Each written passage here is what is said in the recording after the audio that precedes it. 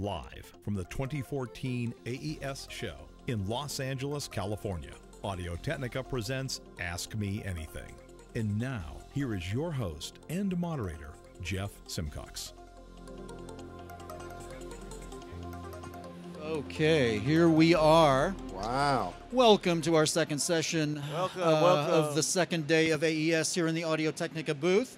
We are honored to have Dave and Herb here from Pensado's Place. Yay. As if they need an introduction, I will do a little bit of an introduction anyway, just for everybody out there who's watching this via live stream. Each week, Grammy Award-winning mixing engineer Dave Pensado, along with his co-host and executive producer, Herb Trawick, broadcast the hit web show Pensado's Place, where they discuss all things music and audio with a variety of guests from the industry. Both Dave and Herb have a long history in the music business and each bring a unique point of view to the show. Pensado has worked with a diverse array of artists over the years, including big names like Beyoncé, Christina Aguilera, Clarkson, Mariah Carey, Elton John, Lionel Richie, Maroon 5, while Herb Trawick has extensive management experience in the industry, which he uses to supplement Pensado's technical advice with his business-savvy insights. So if everyone will please welcome me in welcoming Dave and Herb to the booth. How are you guys? How are you guys at home? Good to see you as well. Good to see you as well, too. So what we're going to do, we are taking questions. It's the Ask Me Anything format. We're taking questions via Twitter and from people here on the show floor. The people here on the show floor, to encourage questions, we have a crew of people in the back room watching you. And over the course of the questioning, they will determine who asks the best question, and that person will receive an Audio-Technica ATH M50X headphone. Whoa. Of which I want a pair and don't have a pair yet. And then I think we're going to give away a couple of books to good questioners as well, too, for free. So don't get mad if you pay 20 bucks at the corner. These are for people who didn't have the bread. So we're good. So prizes. Every place Pensado goes, there's prizes. When Audio-Technica and Pensado hook up, people get stuff. So cool. I'll trade 4 of these for a 50-45. What a great deal. That's a bad deal. That's a bad deal. Okay. I'll sign them and trade them for a pair of 50 headphones. Oh, okay. All we'll work that out. There you go. So who has a question? Here we go. Fire away, Let's get this man. rolling. Absolutely. This is a live sound question. I find, well, incidentally, we have 3 Audio-Technica 2050s. Oh, great mics. For our choir at church. Great. We run into a problem, though, while capturing the actual performance. We run into problems with extra noise coming from the wedges. Since obviously it's live and we don't have everyone wearing headphones, right? You know, there's a problem with the music going into the choir mics. Right. And we was wondering if there's a way to actually cut that down with gating, limiting, anything like that. There is. But what I would try first is go to the Audio-Technica website and look for mics that have a hypercardioid or a cardioid pattern, because you want to reject from the back. And before you go to gating, experiment with some with phase manipulation. So if you can find a place where the mic is out of phase with the monitors, then it'll cancel out for you. Come on, give me a hand for that. That was a good answer, right? And then you can rely on stuff like gating and all that. Are you recording the service and then immediately handing it to the attendees as they leave, or do you have time to clean it up later? Well, I mean, you know, you can draw out some of the stuff. There's a lot of plugins you can use. Isotope makes some good ones. My first choice would be a good cardioid pattern that's known for rejecting what's on this side of the microphone. Right. Hold on a second. Watch this. Check. Rejection, right? That's what you're looking for.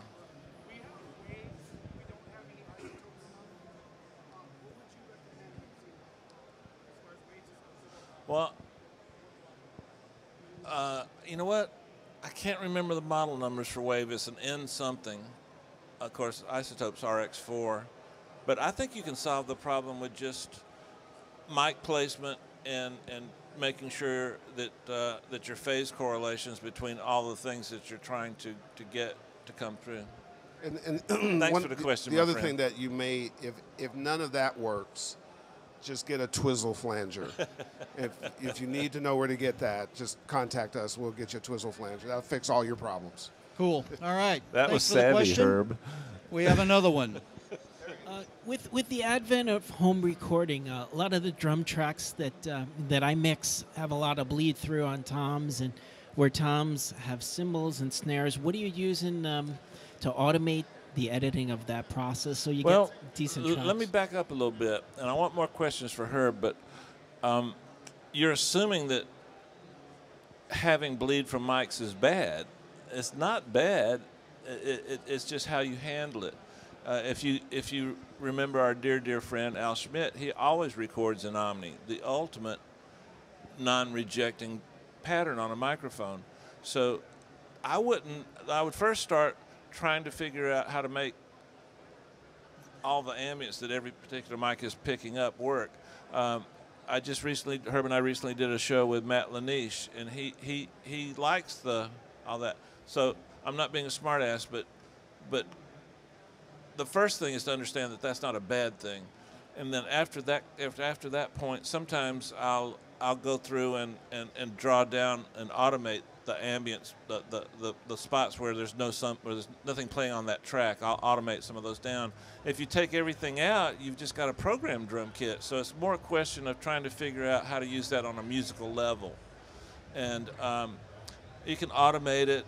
There's some plugins here again. There's a couple of a new company, Acon makes some. I don't want to sound like this. I'm here to talk about microphones, but our friends at Isotope make some good products. But there's a lot of de-reverbers, that I actually use a lot. Those work too. My first choice is to do it in a musical way.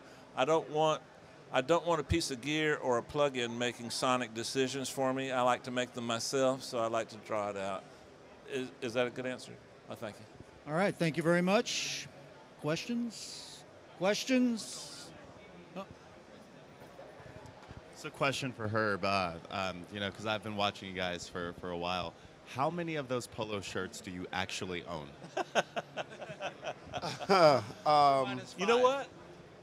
New contest. Go watch episode 1 through 89 and count the different number of shirts. Whoever gets the closest wins nothing. I've seen the blue one twice. I have recycled a few, but I've recycled a few over 5 years, so that's pretty good. I own them all, and felt obligated to start buying them about 3 months in because people would send calendars to us with all of the polo shoot, and when I don't wear them, we hear about it, and so and I have polo sweaters and polo. What I don't have yet, which Robbie and Lisa I'm going to talk to about, who work public relations with us, they're like brothers and sisters, is a polo endorsement, so I don't have to pay for all those, because polo gear is going to about 1 million people a month for nothing, and they give people polo shirts for way less than that. So maybe we're going to have to garner together, and you guys at home as well too, a whole polo movement. I'll get somebody to hit you and hit them hard and say, why doesn't Herb have polo shirts on Pensado's place? So, all right, so family, we're going to pull that together. We'll get information to you, and then when I get it, then I'm going to get polo shirts for other people too as well. So I probably have 50 some odd polo shirts, literally. And by the way, for those of you that care, I'm working on my Walmart endorsement, so I can hook some of you guys up. You look like you could use help. So thank you for that. All right. Thank you for the question. Did you have one? Dave, you've said multiple times that you like to use the rule of thirds while mixing. Could you expand on that a little bit? I can. I don't know if this is the right format for it.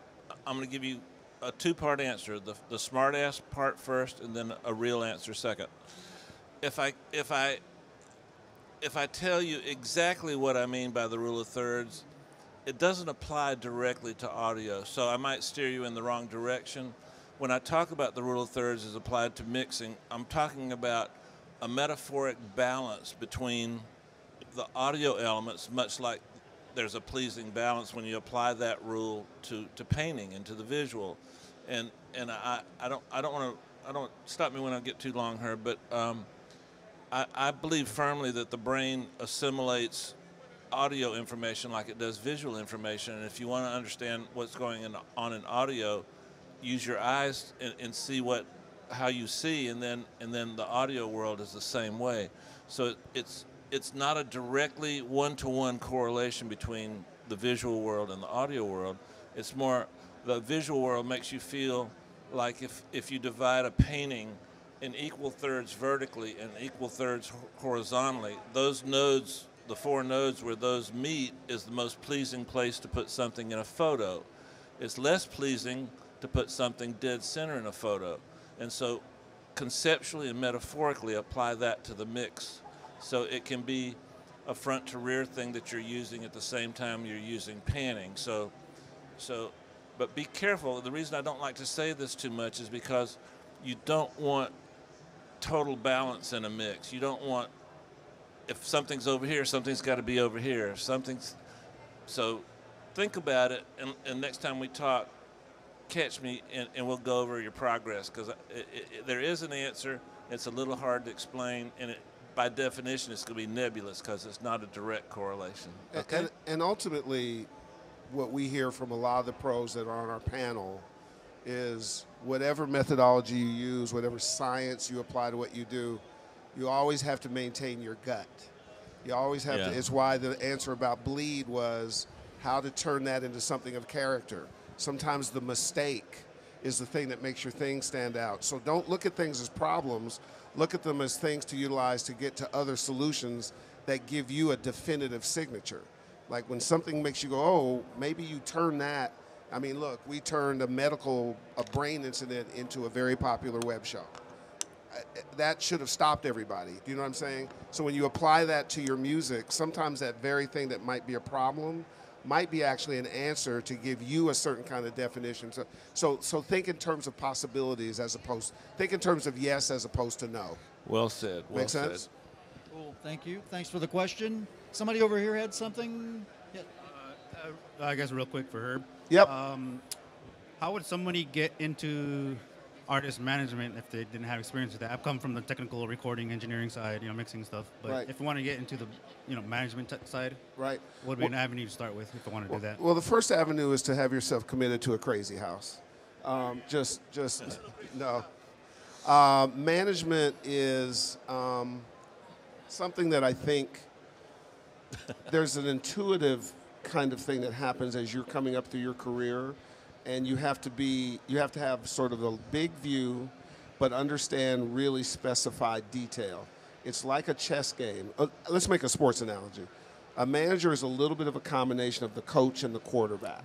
The quarterback has a running back that's a bigger star. So sometimes you're calling a play from off the field. Sometimes you have to call the audible on the field.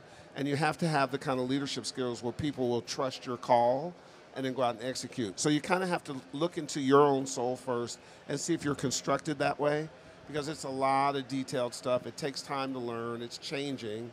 But it's very rewarding when you do it well. I mean, I've had a really great management career, but all management careers go like this, like most careers. I think once you check off those boxes, then the next step would be either with an agency, a different management company, a publishing company. Get inside a company for a minute to see how it looks in the big scale, and then you can take your skills out and apply them independently your way. Does that make sense? Okay, we can talk about it some more too. Okay, sure. All right. From a producer standpoint, and you being an engineer, how often do you take a producer's record and manipulate it, and like basically if they had 27 sounds and you cut it to 13 to actually daily, bring out the character more by reducing more than adding, or even manipulating. Okay, let's go a little farther back up the process. Before I take a record, before I agree to work on a record, Herb has to like it, and then if Herb likes it, then he passes it on to me. If I feel something, if I feel like I can bring something to finish the producer's vision, then I'll pile on, and then at that point in time, now we're going to start to answer your question. I don't look at the process quite like that because, see, I'm not creating anything. I'm putting my taste towards finishing the vision of what was created. So I finished the vision, and my creativity goes towards that goal. Now, whatever it takes to finish that vision within the framework and context of what the producer and artist wanted, I do that. Now, when I started my career, a lot of people didn't want what I did because why would they? I had no success. As I've gotten more successful, they give me a little more latitude to inflict my taste on it. And so every client has a different tolerance for the amount of my taste I inflict on them, right, Herb? Well, I can tell you from personal. So when I managed an R&B singer named Brian McKnight for a lot of years. And we were very successful. But I had the kind of relationship with Dave, and more importantly, Brian had the kind of relationship with Dave that we looked for him to manipulate the record. And we stayed out of the way because we trusted his judgment. Dave's particular forte is to take any genre record and make it pop friendly. Never loses the integrity of the genre. Could be as black as you want it to be, could be country, could be indie alternative, but his sensibility about how to make that a radio record without losing integrity is unlike, there's maybe a couple other guys who can do that as well. So what we felt like, because he was a radio act, was let Dave do his magic a little bit as a producer with leeway. Then we could come in with fresh ears and hear it. The other thing I think is important to understand is when you as a producer have that relationship with somebody, it's important to sort of trust it, because it will go someplace that for a minute might be uncomfortable, but it might end up at some place where it's really, really cool. Yeah, and you got to find that thing because you won't know till they get there. So oftentimes our process is, when I got back involved with managing Dave, which was about when we started the show, when clients reach out for me, if I think it makes sense schedule-wise and a lot of other reasons, the first thing we do is we do a creative call with the client. And then in that discussion, all the chemical stuff is talked about, all the directional stuff is talked about, time frames are talked about, deadlines are being talked about, and so that they go into the process understanding Dave's going to need some time alone, because I hate people sitting on top of Dave at the beginning, and they're not freaked out about that. And then Dave will let them know when they can come in. So we set the table, which also starts the trust.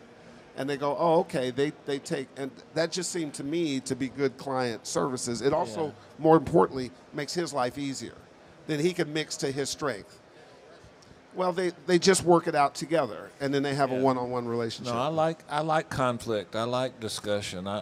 You show me a happy environment, and I'll show you a non-creative environment. But at the end of the day, I'm being paid to execute their vision.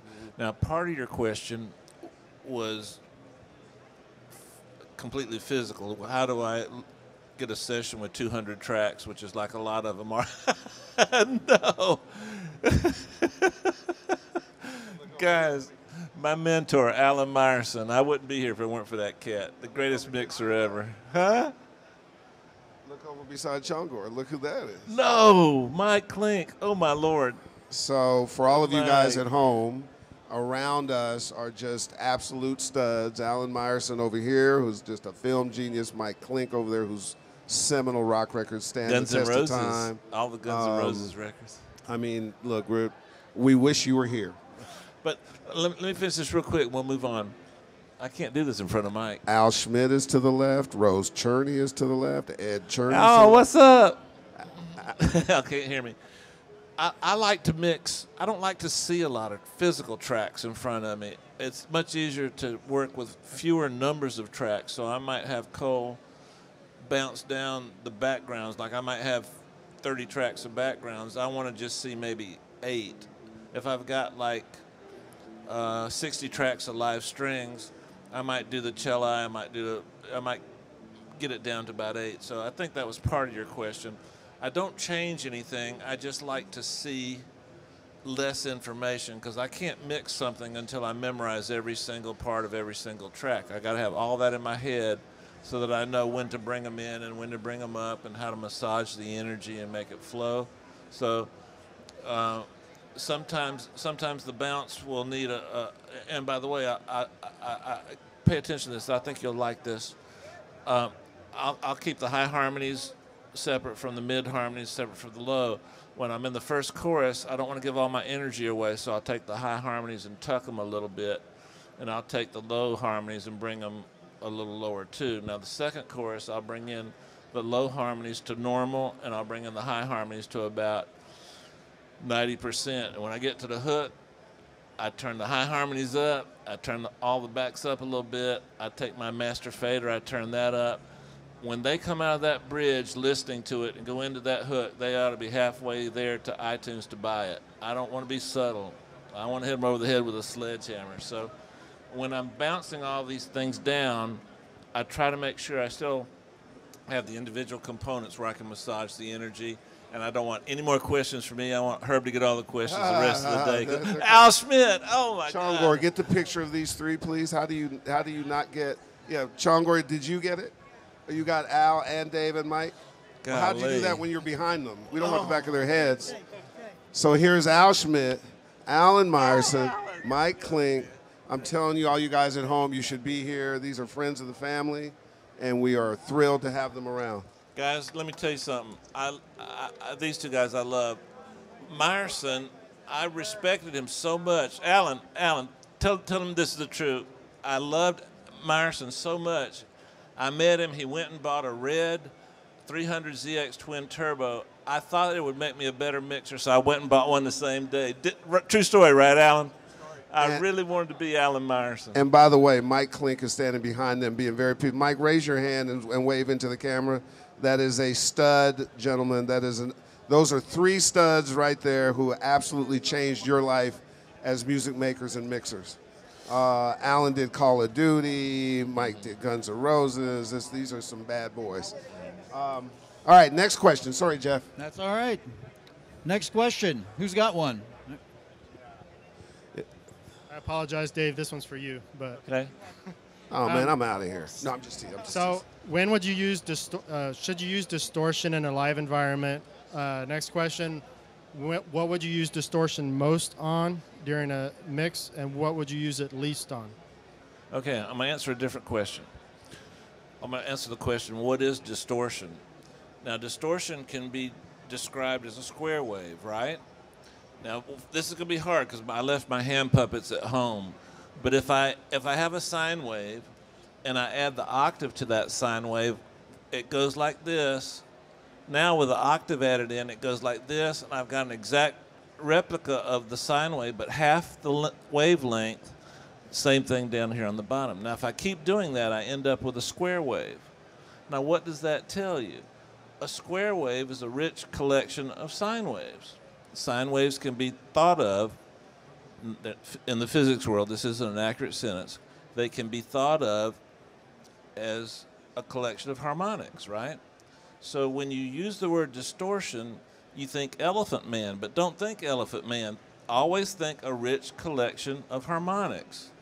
So if you want to enrich the harmonic content of something, then you add a rich collection of harmonics. So you add distortion. I don't like that word.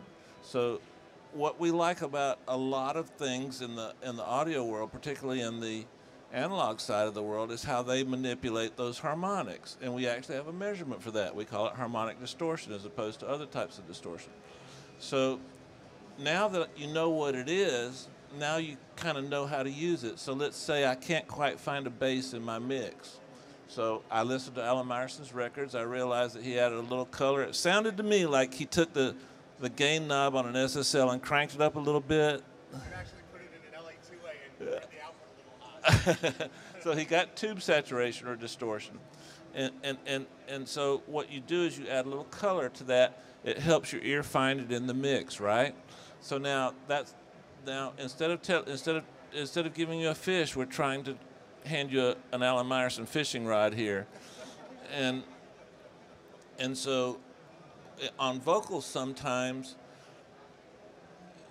you want clarity. Like say we got a piano vocal, you would approach that differently than if you've got a rock mix. You'd approach that differently, or a pop mix. So the tolerance and the level for the amount of color you add back into the vocal varies.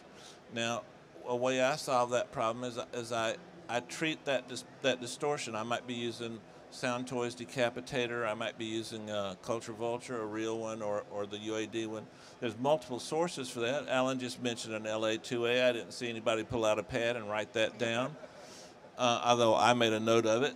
And so think of it as a parallel into it. So in other words, use a send and send into it. That way you can control the amount yourself that you want. Never let a piece of audio gear make sonic decisions for you. Take control. You make the decisions, and you control the gear. So am I coming close to answering your question? Well, you can't answer that question because you have to bring me the track, and I can tell you it varies from song to song. And the beauty of that is you get to control that decision. When you control it really well, like a bunch of these people to my left, you become a millionaire. When you're learning, you make a little less money. So that's a creative decision that only you can make based on your taste and the material you're working on. I use it a lot on bass. I use it a lot on vocals. I use it a lot on strings. Anything I want to sit in the mix front to rear a little differently, I can control that spatiality with ambience. I love early reflections. I love some reverbs, but that saturation can help you do that too, but in a different way. By the way, I'm sorry, Herb, you didn't cut me off, so I'm gonna keep going. Lately, I've been having so much fun taking saturation plugins like AC2, like Decapitator, and I'm not using them for saturation. I'm using them for EQ, like the Crane Song Phoenix. And so instead of adding top end to a hi-hat, I might use a saturation plug-in to bring the top end in. And then there's a couple of plug-ins with Isotope. Not only can you do that, but you can control the width of that. So I can actually saturate a portion of the frequency spectrum and widen it or narrow it. But those are advanced techniques. You could hurt yourself. Ease into this stuff slowly. What you're hearing consistently is that your problems are not necessarily problems. It's how you analyze it, and then what you do with that once you analyze it, then you can sort of reapply it in such a way that your problem turns into a solution. Does that make sense?